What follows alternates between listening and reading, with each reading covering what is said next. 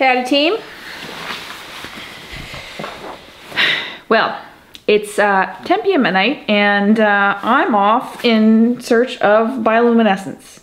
You heard me right. Bioluminescence.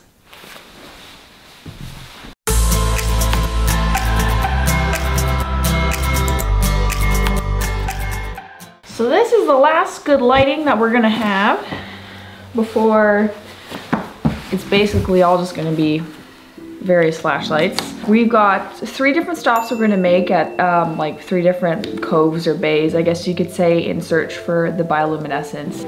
I may have missed the window. Whether or not they're still around, that is what we're gonna go find out.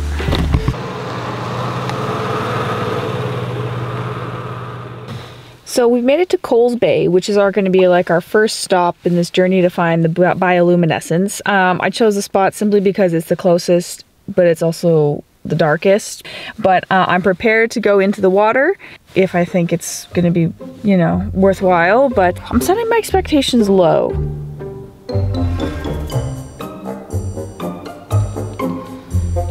I will have you know, I'm in Cooper Island. We do have bears. And they're only black bears, but they're still bears. When you hear rustling in the bushes, you never feel good about that. Yeah, so this is me walking in the forested area towards the water. My mom saw what I was doing now. Should be utterly freaked out.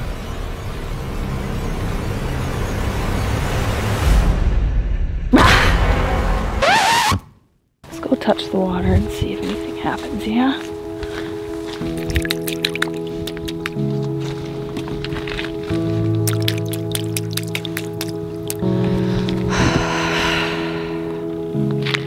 Regrettably, I don't think there's any. I'm gonna set up a long exposure, maybe there's some. Also, this forest fire smoke is here. It's really depressing. So much tragedy has happened this summer. But I'm completely going off topic. We're gonna hear for the bioluminescence. Let's go.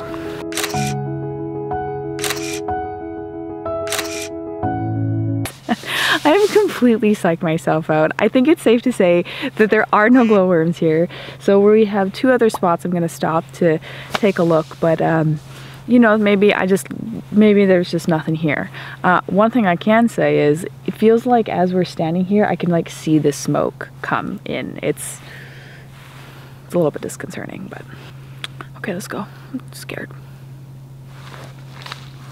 So we're off to our second stop, which is Patricia Bay, which is right near the airport and a naval base. So there's like a little bit more people and a little bit more light, but yeah, it's about 7 minutes away. Let's go do it. Upon arrival at Patricia Bay, I stumbled down a rock face towards the water, broke half my flashlight on the way down, did a long exposure shot, saw nothing, and at that point I decided it was a lost cause. Well, that was an adventure. Back to the car. Okay, so I know I said at the beginning of the video we were going to stop at 3 places, but the next place that I want to stop at is about 20 minutes away, and because we haven't had luck these 2 times, I really don't feel we're gonna have luck this 3rd time. There might be another option. I saw on one of the websites that they actually do like a nighttime tour, a nighttime kayaking tour from the place that I was gonna go to. I'm thinking about maybe just doing that, and that'll be like my last hope. But it's okay. I'm gonna give those kayaking people a call tomorrow and see what they have to say, because they're on the water often enough to be able to have a say, I would hope. You'd think. This is Brent with Pacific Paddle speaking. How can I help you? Hi there. Quick question. Do you know if the bioluminescence is still out? And if it is, do you guys do tours? So bioluminescence is still out, and we do tours. However, we're pretty much sold out for the rest of August and for most of September. We could put you on a wait list. Thank you so much. All right, sounds good. You're welcome. Okay, bye. Oh my god, there's still a chance. That's what I heard, that there's still a chance. Ah! Okay, I'm actually gonna see if there's any other kayak companies, because I know that there are, but they're gonna take a minute to get to. This was just the one that was like close to home. So we'll see if those other kayak companies have availability, and then if they do, we'll just pay the extra little bit to go out to them. Oh, I'm excited. It is now a week later to the day, and let me just go through some like progressions of the bioluminescence saga. The bioluminescence is in full bloom right now. It is happening. I've been able to confirm that, and I've also been able to confirm that it's not just like 1 week. Believe it or not, they start to see bioluminescence in like April, but it isn't in full bloom until like August, and they have tours going into September as well. I thought that was fascinating. I was able to find another kayak company on Salt Spring Island, and that's where I am right now, is Salt Spring Island. We've got about 3 hours into the tour, so in the meantime, we're just gonna hang out.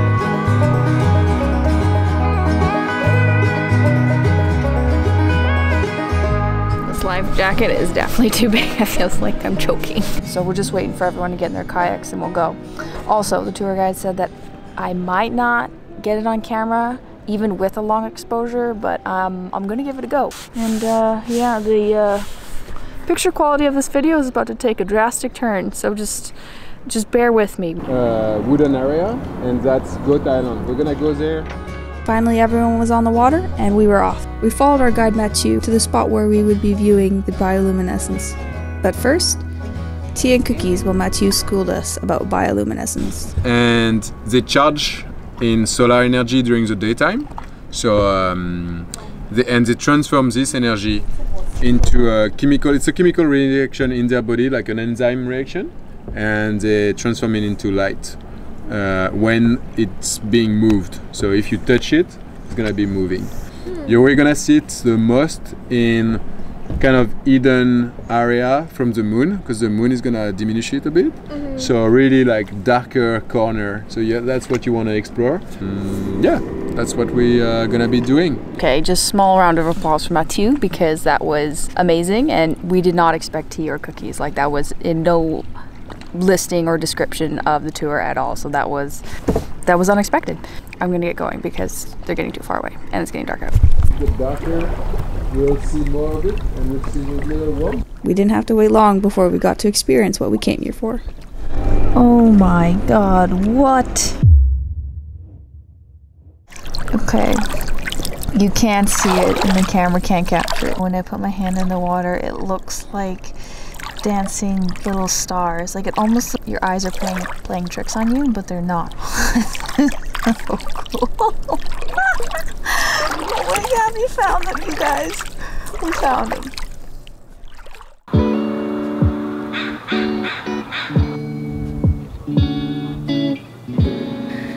Alrighty friends, we're all coffeeed up, and I figured I'd wait until the daytime to be able to talk about the bioluminescence, because it was super dark out, and you know, that's just no fun. It was truly incredible. I don't even know where to begin. Dark and in the coves is best, and as it got darker and in like darker areas, like out of the light and out of the moon, you definitely got like the full effect, and to the point where like even the kayak breaking the water, you could see like a blue stream on either side of the kayak, and like the water that was dripping off the kayak paddle that would hit the water would just these like bursts of blue, and it was so phenomenal. And you'd put your hand deep into the water, your entire arm was like lit up, it had stardust all over it. The closest thing that I can kind of describe it as like as if it was like stardust. Fully worth the $120 that I paid plus the ferry ticket. 100% worth it, and I'm really glad that I actually went on a tour first, because A, I got to learn some stuff, but B, I was doing it wrong during my first 2 attempts. It feels like a minorly anticlimactic way to end the video, but at least we can say we did find bioluminescence. It's absolutely phenomenal, and yes, you should absolutely go and check it out for yourselves. Anyway, I hope to see you next week. Bye. I'm really struggling with one of these lights, yo. I don't know why. Check out, so I got my sneaky GoPro right in there. I feel real sneaky. Excellent. How about yourself? It's okay. I suffer. Right now, I'm just talking in case there's any bears that are close in the vicinity.